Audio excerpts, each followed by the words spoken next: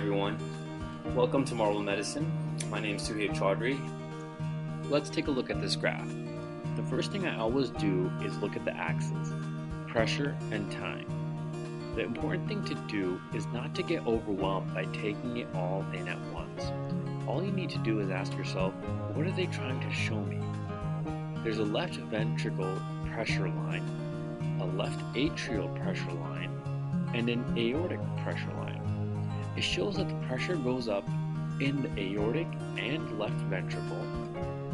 That must mean it's systole. Then the pressure drops.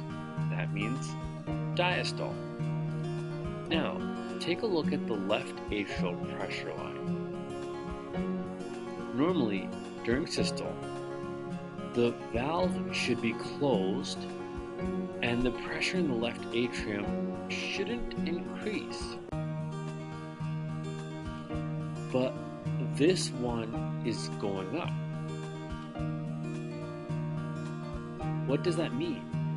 That means that something is happening causing the pressure to go up in the left atrium. A regurgitant mitral valve. Let's create some laterality.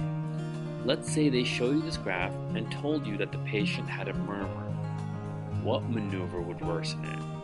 Well, first you have to figure out that this graph is showing me mitral regurgitation. Then you have to know what would worsen it. So look for an answer choice such as expiration, squatting, basically anything that would increase afterload in the aorta.